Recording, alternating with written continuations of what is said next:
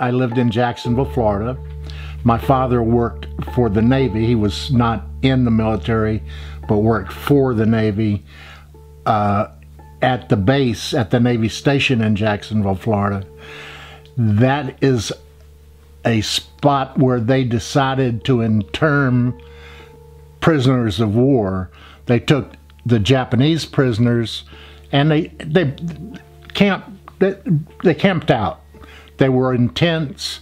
As you would go into the base, their tent encampments were on both sides of the fence, on each side, and they had put big barbed wire on the top of the fences. It was I used to go on the base quite frequently, and it was quite an experience to travel.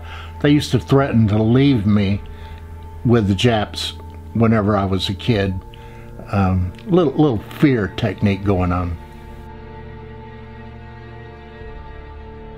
I know that the United States was trying to be the first in space, and that Russia was, of course, the competition.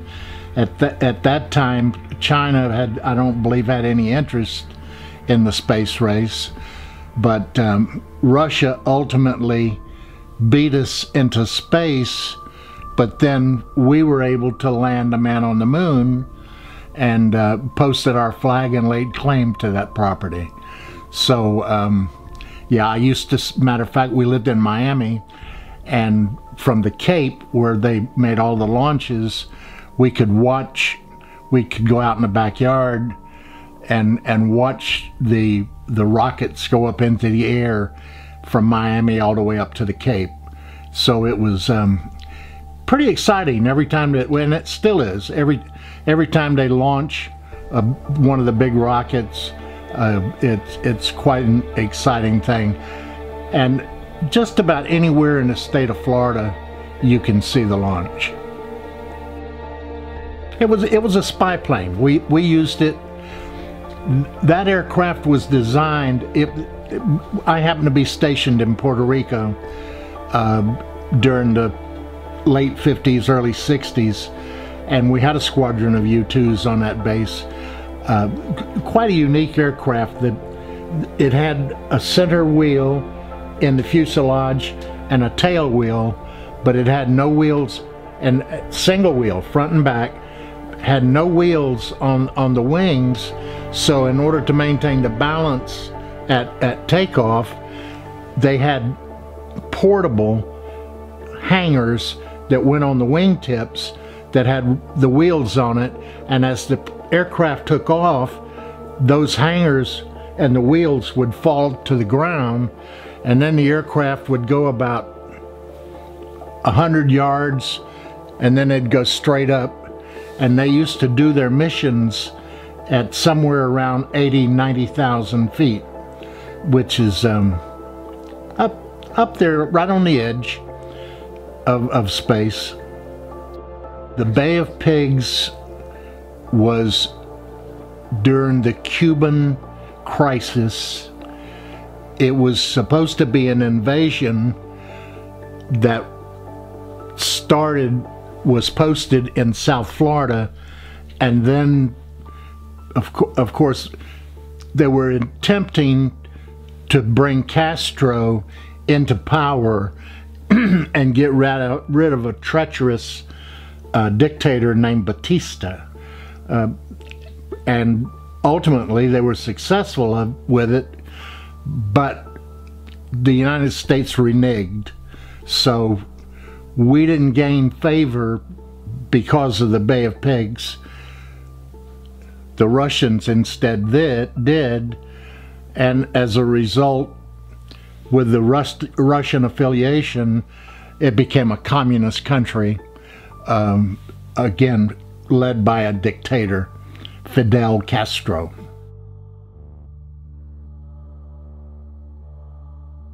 The Berlin Wall was a wall in Berlin, Germany, that separated the communist side from us. And there was literally a wall that was probably 20 or 30 feet tall, made out of concrete, and there were guards on each side of this wall that prevented you from going from one side of the country to the other. At the end of the Cold War, of course, Reagan was able to go there, and the phrase "tear down this wall" is something that he coined, and they did. Ultimately, they destroyed the wall, and then you could go from east to west Germany without any problem.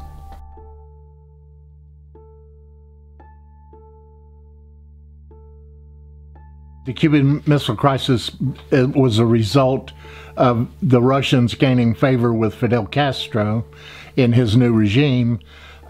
They started building missile sites, which were, they would call it defensive sites, but they were in our backyard. They were right at the tip of South Florida. So we then built an embargo, and we forbid their ships to go into Cuba and stop that, and as a result we were able to stop their construction of the sites. Eisenhower, President Eisenhower, is the one that signed the bill for the interstate highway system. So the interstate highways that we travel on today and think nothing of, except whenever you're in Orlando and you can't get through there, he is the one that passed the legislation to build the interstate highway system. So at the end of the 50s, at the beginning of the 60s, that's when the construction started on the interstate highway system. You know, I think everybody in the world that you might talk to or ask would remember exactly where they were whenever Kennedy was shot. Of course, he was shot in Houston, Texas, riding in the back of a Lincoln Continental presidential car, convertible. I was on my way to work when that happened. I was going down 27th Avenue in Miami, turned on to 62nd Street, which is where my offices were, and as I was about to turn in to my office parking, that's when I heard that. And I'll tell you, if you care anything about this country, whenever you hear that the President of the United States was shot, it stops you for a moment. It'll really make you draw a deep breath. He was probably one of the most liked presidents that we've had in my lifetime.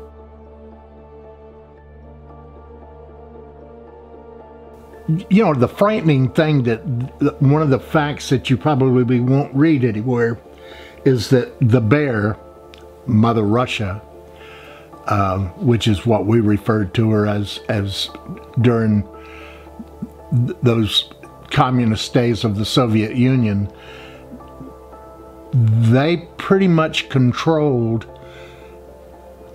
all the nuclear weapons within the Soviet Union. Russia, Hungary, Poland, all the Scandinavian countries that were tied into the Soviet Union, they all had nuclear weapons stationed at bases in different strategic locations. At the end of that period, whenever the treaties were signed, and they disbanded the Soviet Union, then all of these nations ended up still having these nuclear weapons. So the nuclear test ban, or the treaty, and the stopping of any testing of nuclear weapons was a very important time in our states in our world. During that period of the Cold War, Cold War, nuclear threats, people in this country were building bomb shelters in order to be able to survive the nuclear attack that might be put on by the Soviet Union. If you didn't have a bomb shelter and those Russians came and attacked our country, you just fried up nice and crispy, that's all. It was something that, it's almost like a fire drill.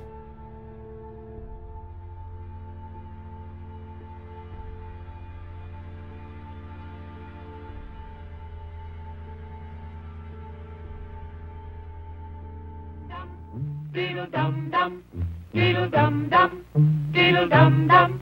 There was a turtle by the name of Bert, and the turtle was very alert.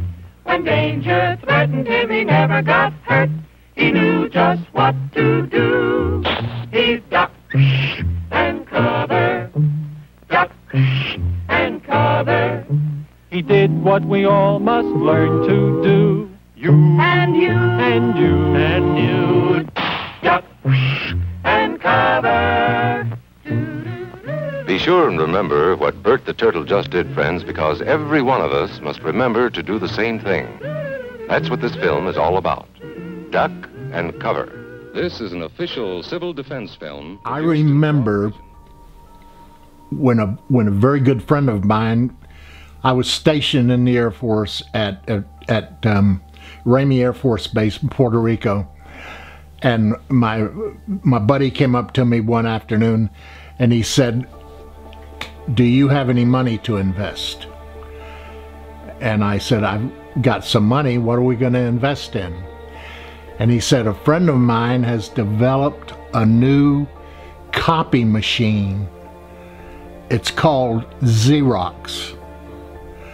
And the initial issue is $1 a share on his new invention." And I, in all my brilliance, I said, "A Memorex machine? No, I'm not interested in investing in that."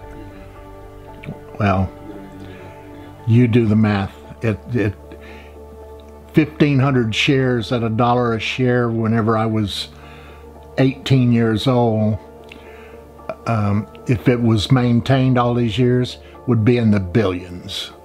So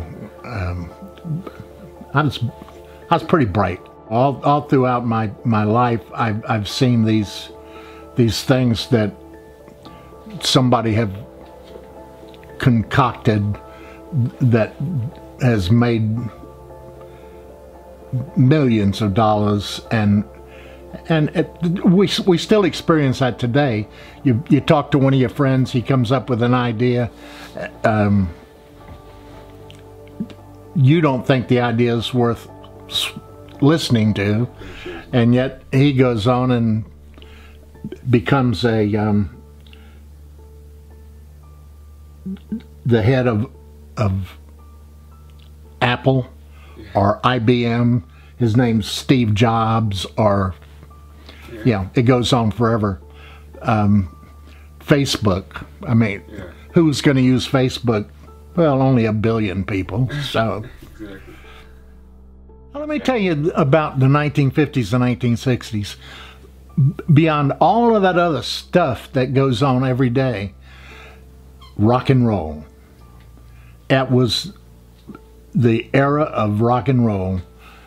Start out with Bill Haley and the Comets and Elvis Presley and the Chantels and it's incredible. More one-hit wonders during that period than you can ever imagine. One-hit wonders. They come out with one song. It's number one on the records. You never hear from that group again. today it's a little more stable in the music world. It costs so much money to put somebody on a record that they normally are around for a while. Back in those days, you could be there for one song and gone. And cover. You think we might have got an A on this? Huh? You never know. Maybe I'm gonna be a movie star now. No? Didn't offer that much, huh? Yeah.